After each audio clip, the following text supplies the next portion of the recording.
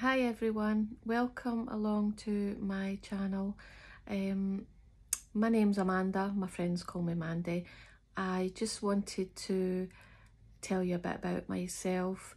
I disassociated from the organisation last month, and this was because for a long time I felt that the governing body of Jehovah's Witnesses were not being 100% honest with people.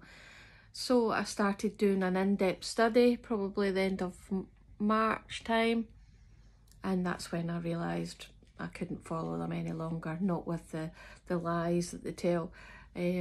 So I wanted to talk about their 607 date. They say that that was the destruction of Jerusalem. Now, if you look in the scripture at Ezra 6 verses 15, it says that this was the 6th-year reign of Darius. Now, Darius would be the Persian. He reigned in 622 BCE when his dad, Cambyses II, was killed. That's when Darius the Persian started to reign, because Darius the Mede had already died in 539. So this is relating to Darius the Persian. If you add 70 years onto 516, you come up with 586, which is the actual destruction of Jerusalem date. I don't understand how they can say it was 607, because logically, if you take 70 years off 607, you get 539. So you would logically think that that was the rebuilt date, but it wasn't. So that's mince, what they're talking about. So I wanted to look at that. Now, in Ezra 1 verses 1, it says, in the first year of Cyrus of Persia, he made a proclamation, and that was in 539. But it was Darius the Mede that took over the kingdom in 539. And you can find that in Daniel 5 verse 30. It says that Belshazzar was killed and Darius the Mede took over, and that was in 539. So I wanted to look. Now, I found during my 3-month study, I looked at Watchtower magazines and stuff, but I began to realise that the deeper stuff that you really need the proper answers to, you'll find it in the insight books. Don't look at any other stuff apart from the insight books. And you've really got to dig for information. So I've been looking at the insight books, and I've gained all the information from that point. Talking about the Jerusalem's destruction and the rebuilding.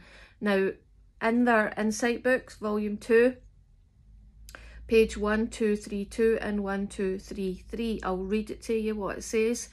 It says, at Jerusalem, the temple altar was erected in the 7th month, Ethanim, or Tishri, September-October, under the direction of Zerubbabel, get it right, and high priest Jeshua. That's in Ezra 3 verses 1 and 2. And in the 2nd year, in the 2nd month, Ziv, or Ayar, that's April-May, of 536, the actual construction of the temple began. You'll find that in, excuse me, in Ezra 3 verses 8. Now, it says, recognising the bad motive of the non-Jews who asked to have a share in the rebuilding work, Zerubbabel, Jeshua, and the heads of the paternal house stated, you have nothing to do with us in building a house to our God, for we ourselves shall together build to Jehovah, the God of Israel, just as King Cyrus, the king of Persia, has commanded us. Ezra 4 verses 1 to 3. These non-Jews, however, continued to dishearten the temple rebuilders, and finally, in 522, succeeded in having an official ban placed on the work. Now, that was the first year of King Darius, Darius the Persian.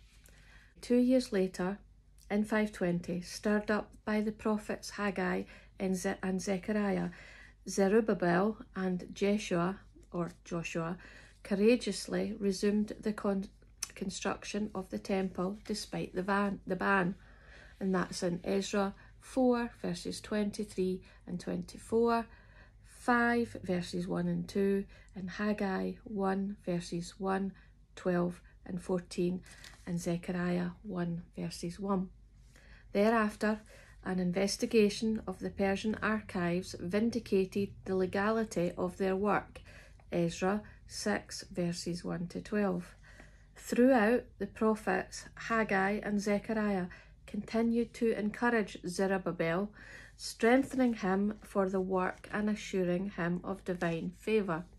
And you'll find that in Haggai 2 verses 2 and 4, and 21 to 23, and Zechariah 4 verses 6 to 10.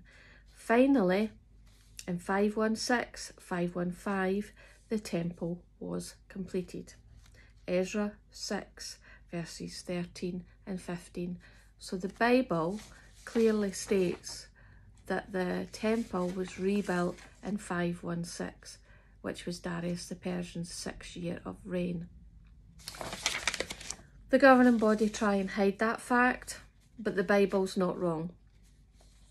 And even in their insight books, they tell you themselves. So I remember, I've only been in since 2004. I remember always being told, seek the truth and you'll be set free, and to keep studying the Bible and, listen and learn. And they're kind of goading you in a way, because they give you surface stuff to learn, which isn't the truth. They give you the surface stuff, but they don't give you the truth. And that's all pertaining to their 607, their 1914 and their 1919 dates, because 607 was not the destruction of Jerusalem. The Bible tells you the facts. They're even their own insight books. Volume 2, page 1232 and 1233 tells you those same facts. So when you add 70 years onto 516, you get 586. That's the date that is in all archaeological evidence. Scholars accept that date, and the Bible tells you that date when you work it out. So there's no way that you can deny it. I've tried to tell my husband all these things, but he's not interested. In fact, he thinks I'm talking rubbish, and he doesn't know what I'm studying, but it's lies, allegedly. So that is one piece of information. I also wanted to talk about, they've obviously had to, during those time scales, they've had to change the dates of kings, the reign dates, for it to fit in. What I've also found out during all these studies, which I'll go into in further videos, there's a Darius the Mede, as I told you. His name was also called Ugbaru. And there's a Darius the Persian, who was known as Gubaru. So there's Darius the Mede and Darius the Persian. It was Darius the Mede that took over the kingdom in 539.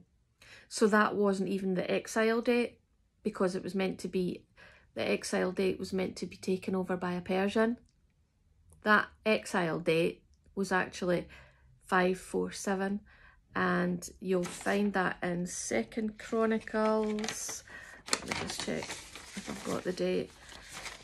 2 Chronicles 6 verses 20, I think it is, if you look that up.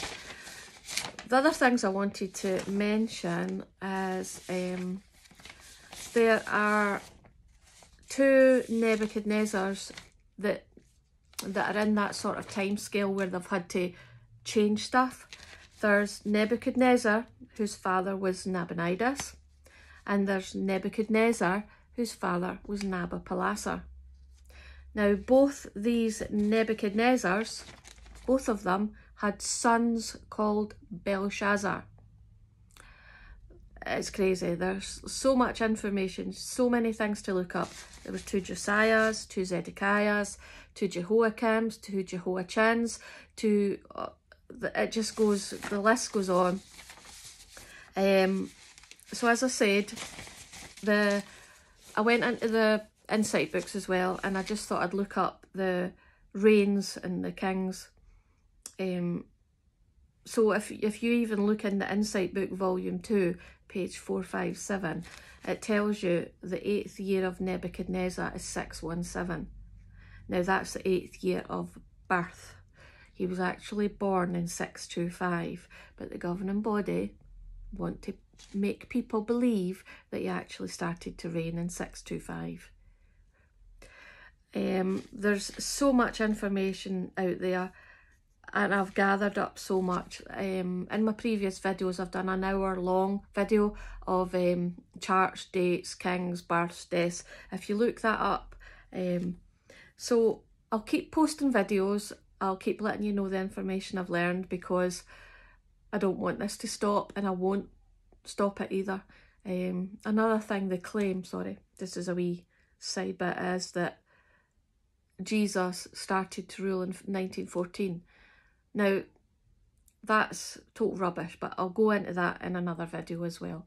I just want to say to everybody, keep seeking the truth, and just keep being a loving person, because bearing witness is what's in your heart.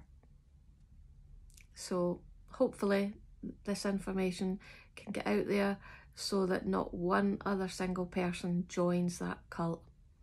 Take care, everybody. Bye.